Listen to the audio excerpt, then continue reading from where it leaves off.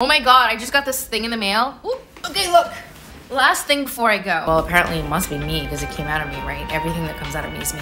What if I did a live like on Christmas Day when nobody would show up? I made this doll from Budsies. So basically I sent it a picture of my friend. Who are all these people who are high on drugs telling me that I look like... I mean, honestly, the package wasn't even sealed. 2023 sucked. Honestly, this lighting is so terrible. Literally, this video was not planned at all, and I'm eating exactly how I feel. Although pizza is great, I love pizza, and this is one of... It doesn't look good on camera, but it's literally one of the best tasting pizzas I've had in my entire life. If you live in the Bronx, comment down below because I will tell you which pizza is the best pizza in the Bronx. Anyway, I'm literally sitting here by myself, TV off, nobody home, no music, no alcohol, nothing. Just having this pizza, staring off into space. And I'm like, 2023 sucked. I don't remember a year within the last decade that was worse than this one. It's like this year got swallowed into a hole and like, I don't know what happened. Like, I don't even know if I lived this year. Maybe I'm not even here. Maybe this isn't real. I don't even know. This is leftover, by the way. I should have heated it up more. When I turned on this video and all I really wanted to say was 2023 sucked. And then just put it out there. I can't imagine that there is one person, one ordinary person like me who had a really, really successful 2023. If you're there, raise your hand. Really? That makes me feel a lot better because I need to hear from people like you. I need like more information from people like you because, I mean, I guess if I was socializing more, I would probably hear that everybody else's 2023 was better than mine. Clearly, I need to socialize more. I need to put more effort into socializing and staying connected with friends in 2024, right? What's really cool about what I'm doing right now is the fact that I don't have to release this video ever. I'm actually just not being alone right now. I'm gonna delete this video. What? What? I wonder if you're gonna think I'm weird. Oh, you know what? I was over at a friend's today helping him move and I made him this doll. I made this doll from Budsies. So basically I sent it a picture of my friend. They get all the details really, really on point. This looks like a hat from here, but it says gray hair, brown eyes, green rimmed glasses. This is very, very close. His favorite color is green. Anyway, he's keeping me company. I gave this doll to him for his birthday. So it's just me, my Ron doll, my pizza. Momo is on my foot right now.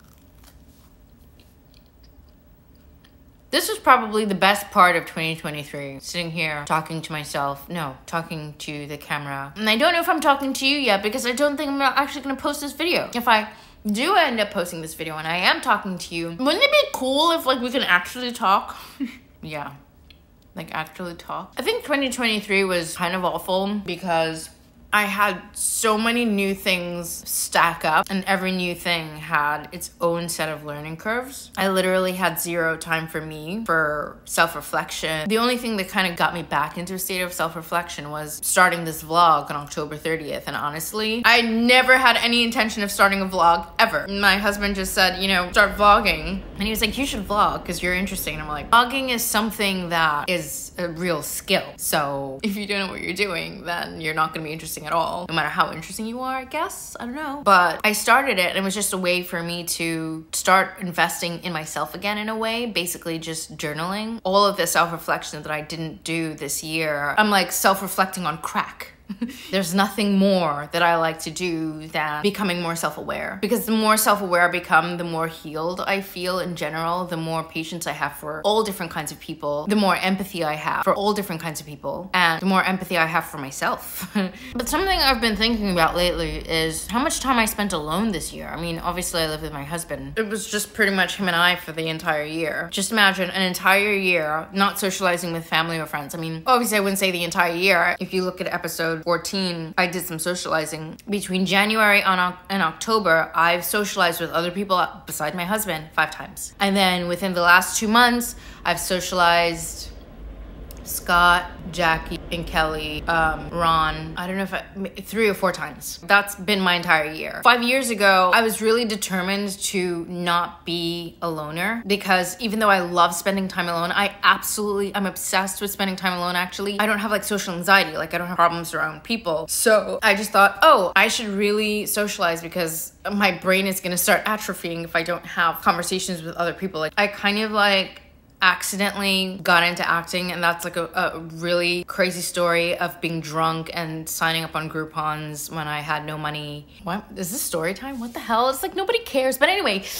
I'm probably not gonna post this, so I'm still just gonna talk and get it out. So I did. I went to the class, and that was when I realized that we don't have as much control of our brain as we think, because here I was 5 years ago, right? So I was 31. I've been living on my own since I was 16, pretty mature, not shy, an extrovert in every sense of the word, except for the fact that I love spending time alone. And I go to this class, and the first assignment for us newcomers was to get up on stage and read a monologue. And I get up on stage and I can't get my mouth open. My throat starts closing up. My bladder starts feeling heavy. I'm feeling tight in the chest, and I got off the stage. I was like, wait a minute. What just happened? I'm not even shy. Like, what just happened? Okay, I need to get back on the stage and do this again, because what? Because my brain ain't gonna tell me what to do. That's for sure. That's number 1. But 2, I was like, okay, clearly this is the universe telling me that I need to not be so antisocial. Not be a loner, Noah. Don't be a loner. So I just went with it. I went with the flow. And 5 years later, I had built a connection with people, and I socialized a fair amount. It's not necessarily that I liked socializing during the 5 years between 18 and 20 and the beginning of this year, which was January. I was going from one gig to another, going through the learning curve of learning what acting was all about, because honestly, before 2018, I had no friggin' idea what it meant to be an actor and what that entailed and anything about the industry. I don't know many films. Like, quite literally the worst person to get into acting. You know, there was a lot to learn.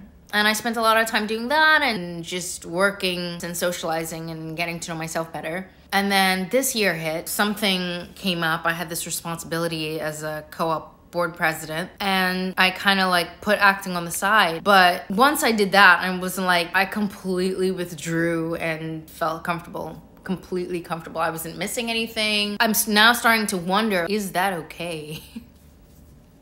Here's what I wish. I wish that we can have some meaningful chats in 2024. That's what I wish. I wish that we can become friends. And I do want to, I want to give it a shot again. So, by the way, Ron and I were in the car today, and he was like, oh, from this angle, you look like Halle Berry. I was like, when was the last time you saw a picture of Halle Berry? There is no way in hell I resemble Halle Berry. Even though I was coming from this allergy test, it's gonna be in one of my videos coming up soon. So I'm walking this way, and this guy's coming up this way, and I'm just minding my own business. I think it was like in my headphones, and I was thinking about something, but he's talking to me while he's walking towards me, and I just kept ignoring him.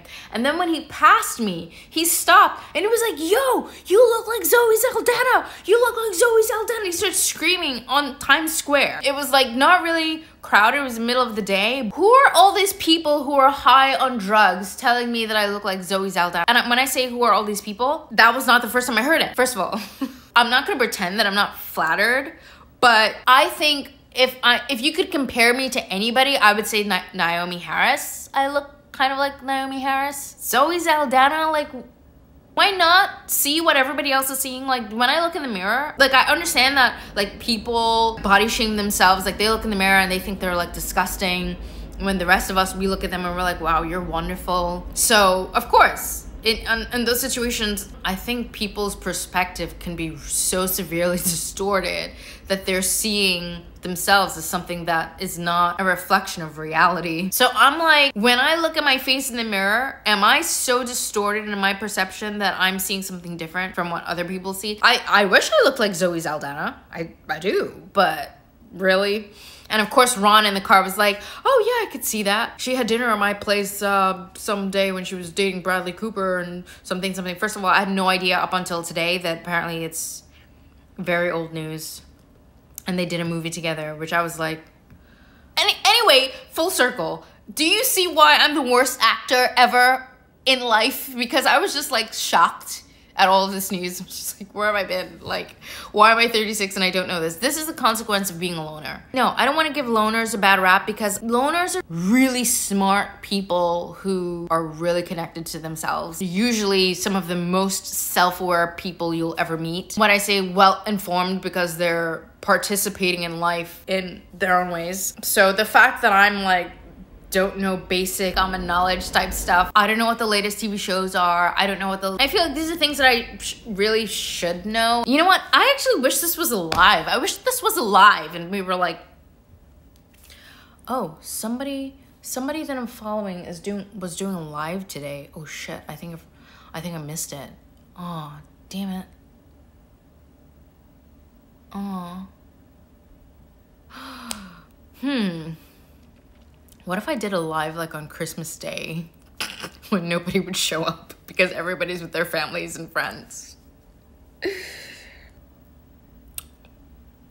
I don't know how long I expect this video to be. What if I did this as a thumbnail?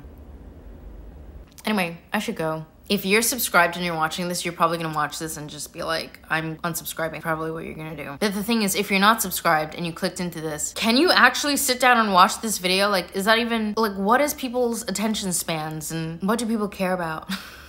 I don't know, but I'm learning. I'm learning that slowly and painfully. I flowered in my hair yesterday. I completely ripped out a good chunk of my hair. Oh my God, I just got this thing in the mail. Ooh. Okay, look. Last thing before I go, before Ron and I leave.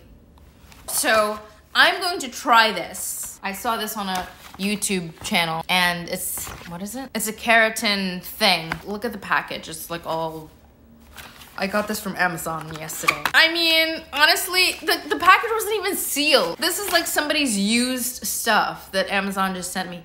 Is this expired? No, it's not expired. I'm gonna try the entire thing. And I'm gonna do a video on this. Oh my God, I have this other keratin product coming in the mail. The worst customer service I have ever seen on the face of, it's already a month late. Didn't wash my hair for 3 weeks because I'm like, oh, I'm gonna wait for this product. It's late. And I'm messaging the people like nonstop and they're just being very dismissive. I'm like, oh, we understand, we're so sorry, we're working on it. They didn't even offer me to give me my money back. Terrible. Anyway, I'm gonna try this. Oh my God, if you had seen my hair 2 days ago when I washed it, this much overgrowth. It's so thick. Oh, I actually think I might have footage of that. I might even insert it in this video. So it's four products, 2 shampoos, 1 conditioner, and then the keratin thing. Maybe it's like way too damaged to try this product, but I'm gonna do it anyway. Because, yeah. I mean, it's not that I have low standards for myself. It's not that, really. It's just sometimes I just want to see what would happen. You know, it's just sometimes I'm just kind of curious at my own expense. Okay, so I said I was gonna go now, right? So.